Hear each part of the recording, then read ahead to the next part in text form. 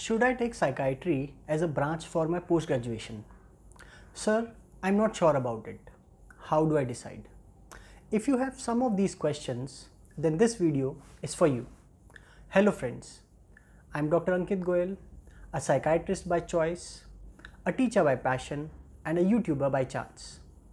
After the post-graduation entrance exam, when the counseling starts, a lot of questions we get from the students about psychiatry as a branch to pursue. So in this video, we are going to discuss some important aspects regarding the same. So we can divide students into two groups. One group is of those students who were interested or wanted psychiatry from the time they remember, and they now have a rank for it.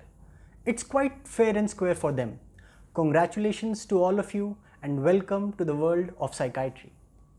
Now let's come to the second group who are in some kind of dilemma, as they have a rank in which psychiatry is one of the options available.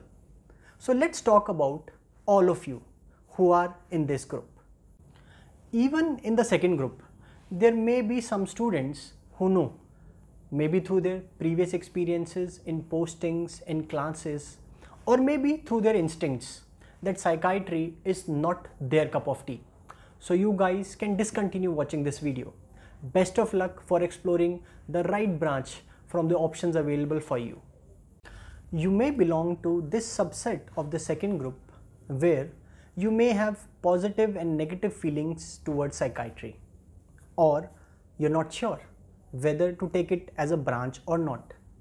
Let's discuss some important points which most of us ponder before choosing psychiatry as a post-graduation branch. Let me take up the first and rather, I would say, the most frequently asked question. Sir, is there any criteria or which is the most important factor required to take psychiatry? Let me put the answer in a very simple way.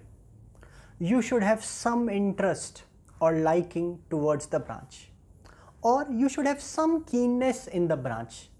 You don't have to be in love with it from the very beginning.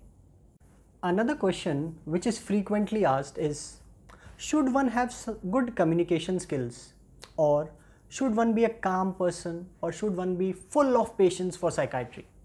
Now, in psychiatry, while dealing with person with mental illness, we do spend a lot of time with the patient as compared to some of the other branches like medicine, surgery.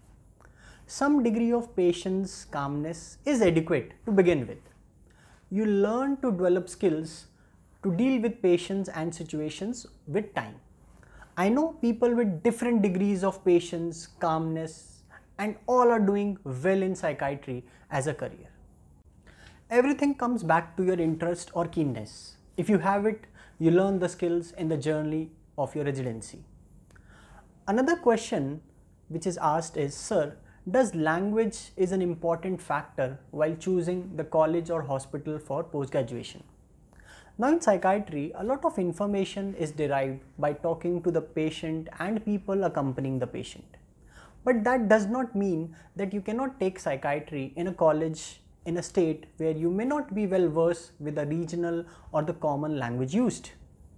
On the contrary, we know so many seniors, colleagues, juniors who have done psychiatry from a state with a language they don't know, but are doing fairly good as others in the field. Of course, given the options, you may sometimes prefer it in a place near you. Another question, does dealing with patients with psychiatric illness affects adversely the mental health of a psychiatrist? This question not only is asked by the students, but many a times is the concern of their family members.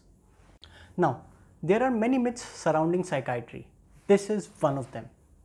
We need to understand, we all psychiatrists, like any other human being, are susceptible to develop a mental illness. In fact, with years of dealing with patients, you sometimes develop a clear perspective towards things and deal with them in your own life in a better way. This next question, I'm sure, if not all, many of us may have in our mind. Sir, which college to choose? This question may not have a single answer. Firstly, it depends on your rank and what options are available.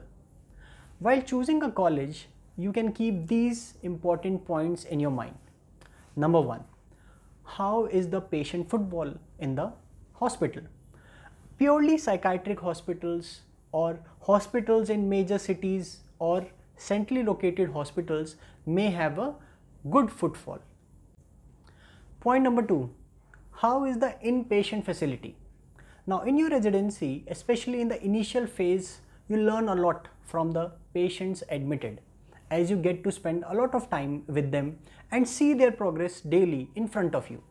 So you may prefer a college or a place with good inpatient facilities. Point number 3. Are other modalities like ECT, RTMS available? Now in many of the places, techniques like ECT are available. You tend to learn and deal with patients requiring them. So you may prefer hospitals having them. But of course, if they're not available, you can still learn about them maybe in your senior residency.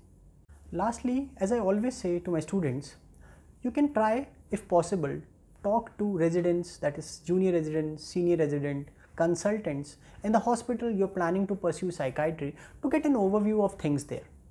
Sometimes, even if you don't get the college of your choice, don't feel disheartened.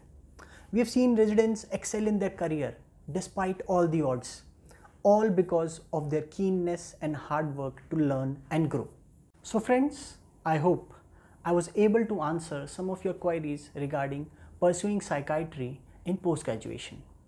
Do let us know how did you like the video in the comment section below. You can also subscribe to our channel for more such videos. Thank you everyone and all the very best.